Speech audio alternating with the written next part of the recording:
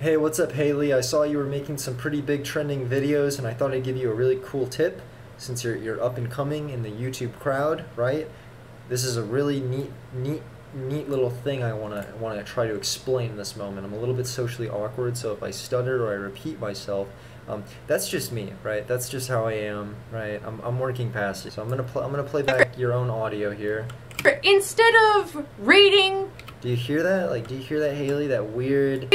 reading, That the way the audio sounds, it sounds like it's getting like sandwiched up at different frequencies. It's called peaking. It's because your microphone's peaking.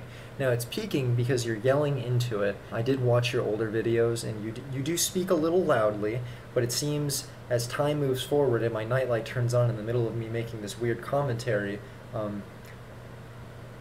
you just started speaking louder and louder and louder, and I don't know why, but clearly your microphone isn't like a state-of-the-art one. You know, it's probably like a $20. It's probably like the webcam microphone inside of your laptop or something, right? It's not meant to be yelled into, but you keep yelling into it, and it makes the audio sound really bad. So the thing is, you can get this software, right? It doesn't have to be HitFilm. I just use HitFilm. I used to use Vegas, but you know, Vegas kind of crashes a lot, and I'm not trying to make like whole movies. I just need really basic, just element editing, right? The simple man. So fucking audio. So right, it's generally referred to as a compressor. But what you're gonna do is you're gonna take your compressor, and you're gonna add a limiter to it, and then you can turn the threshold down. All right.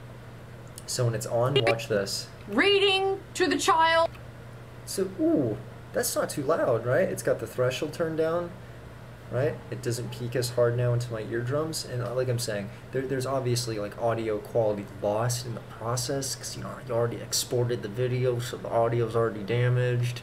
Can't really recover that, and I'm sure it was recorded in that state. Maybe, like, all I'm saying is you could get a better microphone, or you could stop yelling into the microphone. Like, it's one or the other, or you're just gonna keep having really trash, garbled audio. I'm just trying my best not to explode right now. So it sounds pretty bad. Let's add a little bit more release time here. to the child. Okay, almost got it. It's getting a little flickery. So instead of reading to the child, Okay. instead of Oh, hold on a second. child, instead of, Hold on, there was noise. instead of, There was a noise gain right there. There was noise gain in the background. You're clearly using software to correct your audio, but you didn't do something as like you were clearly playing this back, and you made the mental like connection. Oh, I should remove the fan noise in the background, but you didn't think maybe I should add a compressor so it doesn't peak so hard in the final product. instead of It peaks really bad, so just add a compressor, right? playing with the child. This parent tells his It's much more pleasant to listen to. That's all. Hopefully you move on from really boring reaction. Anyways, cool. Hopefully you start making your audio less dog shit.